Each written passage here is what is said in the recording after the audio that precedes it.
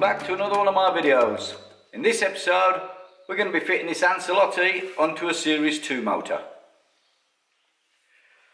Okay, this is a motor out of a Series 2. It's had the engine mounts changed for Series 3 mounts, obviously for vibration, because we've put on a 195 kit. But we're not fitting the Series 2 exhaust, we're going to be fitting an Ancelotti. So when we're fitting an Ancelotti, you'll notice that Mr. Innocenti changed the fitting system underneath, because the Series 2 exhaust, once they went up to 175 cc, the vibration starts cracking the brackets and they're falling off. So to fix that problem, they put an extra mounting on the bottom of the engine casing. Now on the Series 2 it doesn't exist on these motors, it's just not there.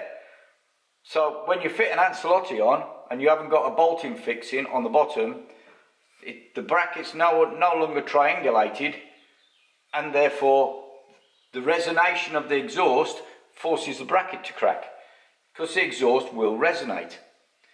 So what we've done is we've drilled and tapped this lug here. On all the casings you've got these two lugs that are there for machining purposes. So we've drilled and tapped one out, so now we've got a new position to fit the lug on the exhaust. Right, drop that back down, we'll go get an exhaust. Okay, first thing I'm going to do is I'm going to put some sealant around the exhaust here. We've already put the downpipe on. Don't cut away the cowling to fit your downpipe, to make it easier to get to the nuts, because all that's doing is allowing more air to escape from your exhaust cowling and not cooling your barrel. So always pull the shroud forward, put the nuts on, slide it back and fit it. So what we're going to do is we're going to put some sealant in here now.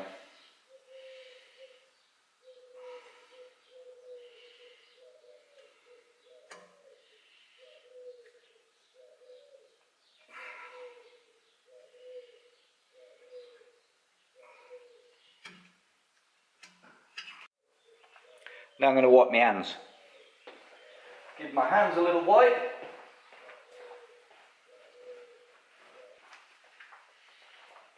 Okay, you want sort of cleanish hands when you're putting these together, so you don't mess up your nice paintwork on your exhaust. So, here we go. What we've done is, we've removed this bracket from here, from this position, and remounted it in this position here to line up with that new lug.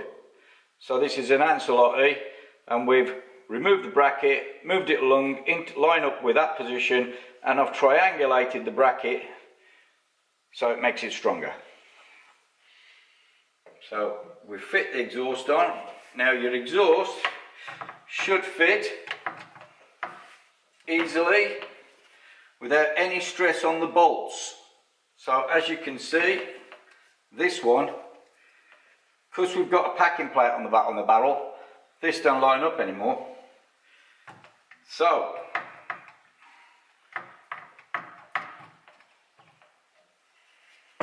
we need to elongate the bolts holes a little bit in there to not have too much stress on it. Right, so we'll lift this up and have a look. And as we can see, it just doesn't quite line up. There's just an edge there that needs taking out. So I don't want to force brackets. So what I'm going to do is I'm going to get in there with the Dremel and just take that edge off, so our bolt goes in without any problem whatsoever. So let's get the Dremel on it. Okay, this is our bolt that we're going to use. We're going to drop a little bit of Loctite on it.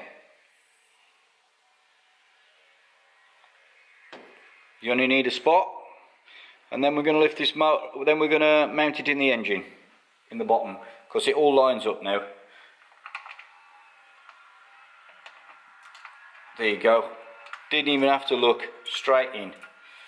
Okay, get our ratchet on.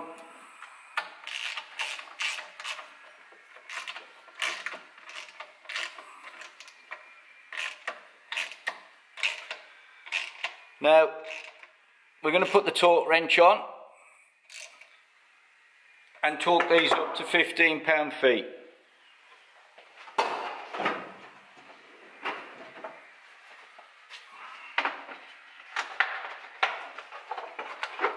So once we've got all 3 bolts in, now we've only got the tailpipe one on. That's easy to do because the tailpipe's flexible and it'll go where we want it to. So we'll set our torque wrench up at 15 pounds-feet.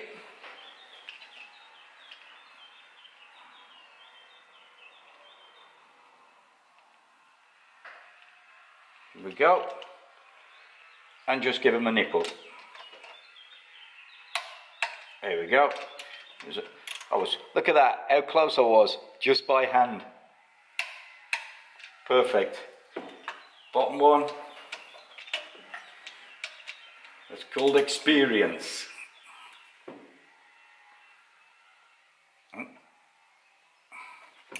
That one I wasn't so close, eh? Bit more. There we go. Just right. 15 pounds-feet, all on. Now it's all lined up and everything's bolted down correctly. We can tighten up this front bracket.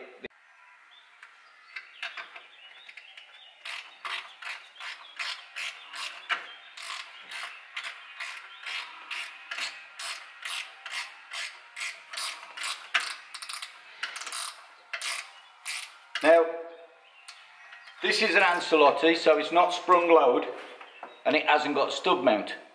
So everything has to be bolted down tightly. Now, some people have a misconception that just because they've got a sprung load stub and a sprung load here, that they don't need to put that bolt in underneath. Well, they're wrong. Because if you've got a stub mount there and a sprung load there and your bracket mounted solid, you've got even more resonation of the exhaust, putting more stress on the bracket. So you need that bottom one in to stop that resonation. Otherwise, the exhaust will go like this, floating, putting stress here around the welds, and you'll get lots of cracks. And eventually the exhaust will break. Okay, I'm sorry about some of the footage, missing the tops off some of the camera work, and some pieces that I filmed was completely missing in the film. So you've got bits missing. Really sorry about that. But what I filmed, I hope you enjoyed. So that was me fitting this exhaust on. Some of the bits are missing. Sorry, buddies. Anyway, don't forget to subscribe and I'll see you all next time.